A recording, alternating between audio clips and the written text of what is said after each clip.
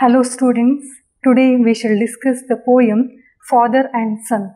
So this poem is written by the author Yusuf Islam, commonly known by his stage name Cat Stevens, and later Yusuf is a British singer, songwriter and a multi-instrumentalist. He was born on 21st July 1948 at London. He published the poem Father and Son in the year 1970. So we shall read the poem first. Father and Son. It's not time to make a change. Just relax, take it easy. You're still young, that's your fault. There is so much you have to know. Find a girl, settle down. If you want, you can marry. Look at me, I'm old, but I'm happy. I was once like you are now, and I know that it's not easy to be calm when you have found something going on. But take your time, think a lot. Why think of everything you have got? For you will always still be here tomorrow, but your dreams may not. How can I try to explain the cause when I do? It turns away again.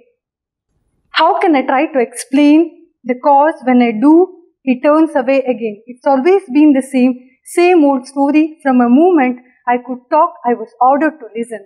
Now there is a way, and I know that I have to go away. I know I have to go. It's not time to make a change. Just sit down. Take it slowly. There is so much you have to go through. Find a girl, settle down. If you want, you can marry. Look at me. I'm old, but I'm happy. All the time that I cried, keeping all the things I knew inside. It's harder to ignore it. If they were right, I'd agree. But it's time they know, not me. Now there is a way, and I know that I have to go away. I have to go. A father always plays an essential role in a son's life and can teach his son valuable life lessons. The day a child is born, everything changes in a man's life. His world will be filled with thoughts, dreams and hopes for his child. For the son, his dad is a superhero. As he grows, he will find a guide, bodyguard and a best friend in his dad. The son inspires the father to be a better person, and the father inspires the son to grow up into a responsible individual. Father is giving advice to his son that he is too young to take any decision in his life. Father, who has several years of experience, knows what is good for his son and what is bad for him.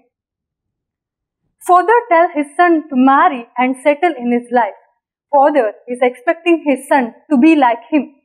Father is also suggesting his son to think several times before taking any decision in his life, because one wrong choice in his life may ruin his beautiful life. The father is advising his son to walk in the right path. The son is in a state of confusion whether to accept the suggestion which is given by his father or to follow his own dream. The son thinks that his father is not giving him a chance to express his ideas, feelings and emotions. The son, on the other hand, thinks that he is matured enough to take decisions in his life.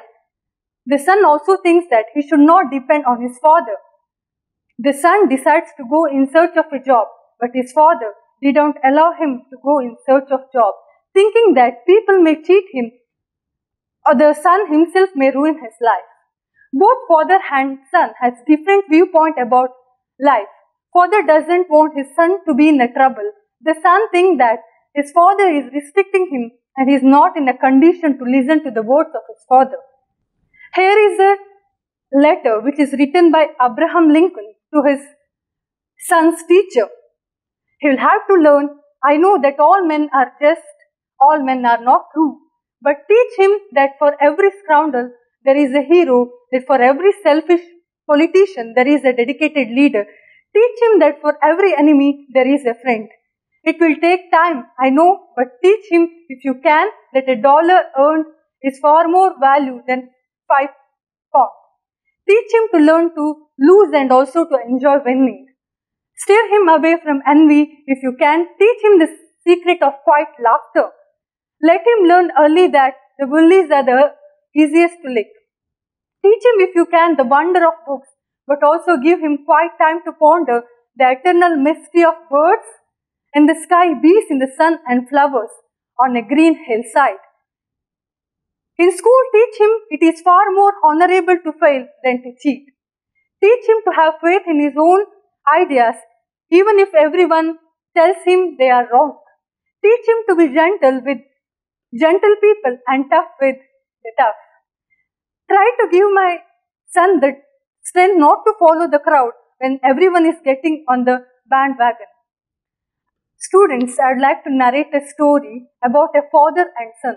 There was a boy named Ram. He was very lazy, so his father decided him to teach a lesson.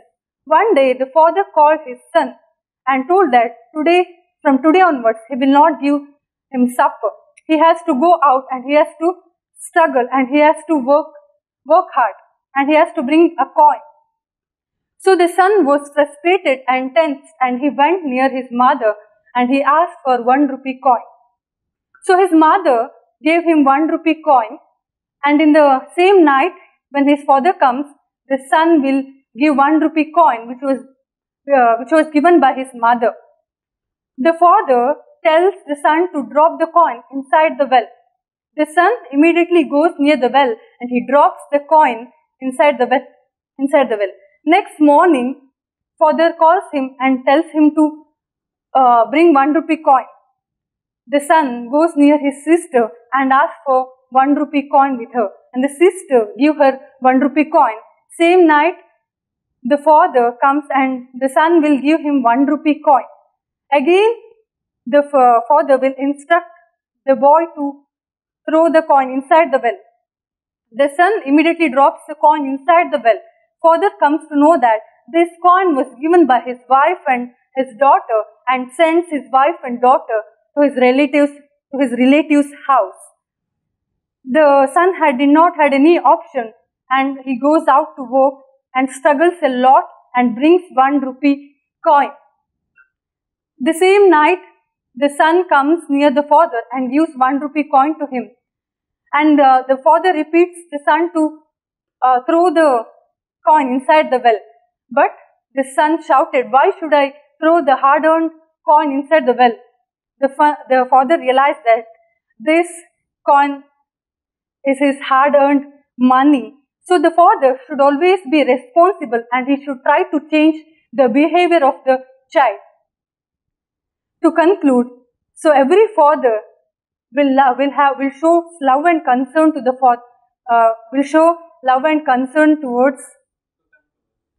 To conclude, in every family, father loves and shows concern towards his son, and also son loves his father. The father has some fears towards the growth of his child. So he always gives suggestions, don't do that, don't do this. That is for the good of the child. That is for the well-being of the child. The child should think that it is good, it is for his good, and he should take the suggestion from his father and he should walk in a right path. Thank you.